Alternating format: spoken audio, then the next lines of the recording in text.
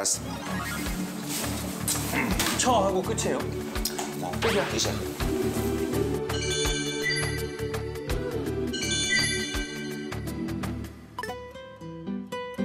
세 명 그림 좋다. 진짜 좋다. 우리 진짜. 진짜 좋다.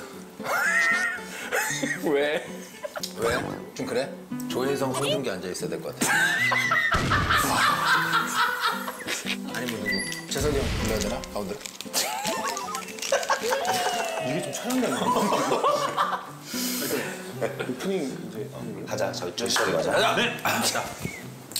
안녕하세요. 종국. 하하. 이광수의 쳐. 좋아. 되게 좋아. 새롭다. 이제 약간 이거는 딱 뭐 이런 거 안 하고. 안녕하세요. 종국. 하하. 이광수의 쳐.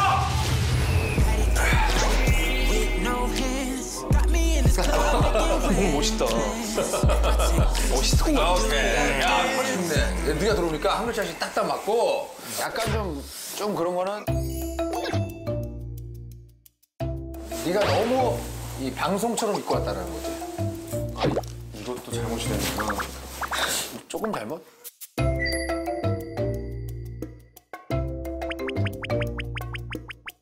저희가 시즌 1이 이제 마무리가 됐어요. 그래서 뭐 지금 뭐 5천만 뷰가 됐는지 그건 잘 모르겠는데. 넘어섰으면 우리가 반스 입고 찍었을 거예요. 네. 아, 이걸요? 예. 이걸 반스 입고 준다고? 아니.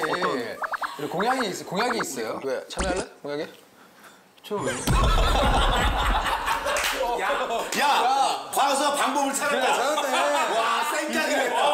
이래야지. 그래, 이게 이광수지. 야, 훈련이야. 형이 훈련시키는 거야. 이제 마음 편하게 할 수 있겠다, 우리도. 입조심하는 훈련. 오늘 마무리는 저희 되니까 우리 좀 도와주세요. 아유, 네, 예. 전파를 통해서 이제 이 브라운관 말고 뭐라 그러니? 안방 극장을 찾아가야죠. 안방 극장. 안방 좋네요. 극장을. 광수가 혹시 저희가 채널을 잡으면 아니 그거랑 상관없어요. 상관없어. 철벽수비네. 알았어. 그거랑 상관이 없다. 우리 프로그램이 어떤 방송사랑 좀 어울릴 것 같아?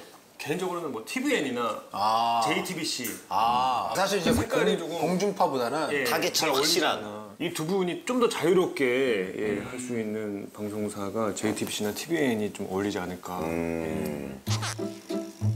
그래. 근데 나한테 말 시키지 마. 약간 이렇게 할 거면 이렇게 진지하게 답변을 했는데 째려보면서 시작하면 어쩌라는 거야? 인정. 너무 이게 너 아직도 너무 지금 이렇게 경직돼 있어. 눈치를 보면서 막, 얘기하니까. 청소 얘기하듯이 해.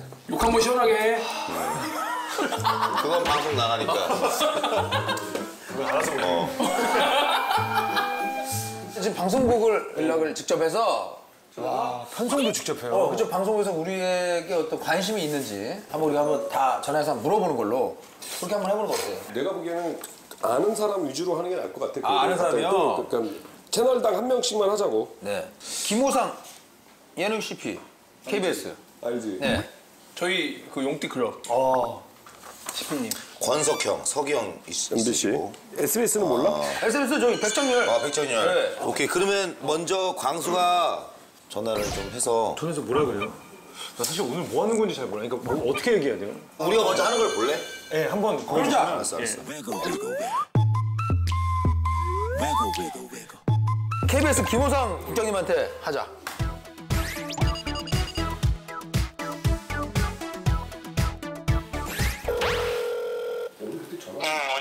저는 저 김종국입니다. 안녕하세요. 국장님. 종국 씨. 예, 안녕하세요. 저희 지금 하랑 안녕하세요. 하예요. 하입니다, 형님. 안녕하세요. 저희 빅피처라고 혹시 아세요? 들어봤어. 거기까지 소문이 났던가요? 아니 저기 페이스북이나 이런 데서 저 이렇게 올라오고 막. 짤로 또 요즘. 저희가 그 빅피처입니다. 큰 그림을 그리고 있는 모양이에요. 그래서 전화드렸습니다. 네. 그래서 저희가 좀 이렇게 좀 큰 그림을 또 그리는 시즌 2를 이번에 이렇게 하려고 그러는데 자리가 좀 있는지 KBS에.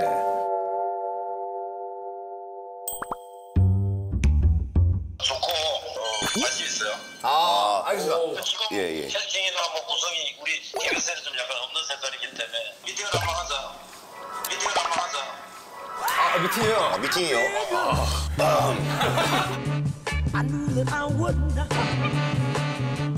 마지막으로 용띠클럽 저 분위기 어떻습니까? 용기 클럽이 첫째 지금 첫 반응이 좋았는데 2회에서 좀 가라앉아가지고. 예. 아니, 그 시청률의 어떤 숫자는 이제 최종적으로 좀 더 가면서 이제 나올 것 같고 제가 볼 때 내용은 아주 요즘 뭐 주위에서 반응이 너무 좋더라고요. 용띠클럽.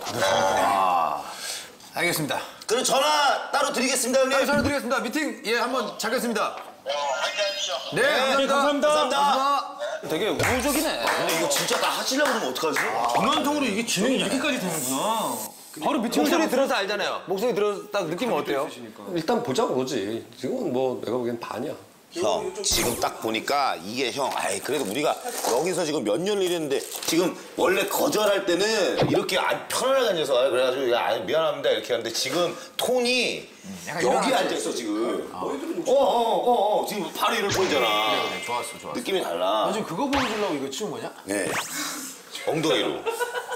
아니 형 뭔지 완전히 이해. 그지, 뭔지 알지? 너 이쪽 한 거야? 내가 미쳤어요? 이쪽 줄 말고 이쪽 줄 달려? 잘해라. 더블 동아줄 잡으면 끝장 난다 너. 내가 그러면 형은 왜 썩은 동아줄에 일을 하냐? 듣다 보니까 이상하네? 뭐 하는 거야?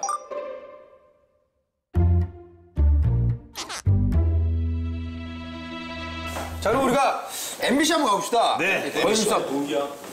그래요? 권석 우리 국장님.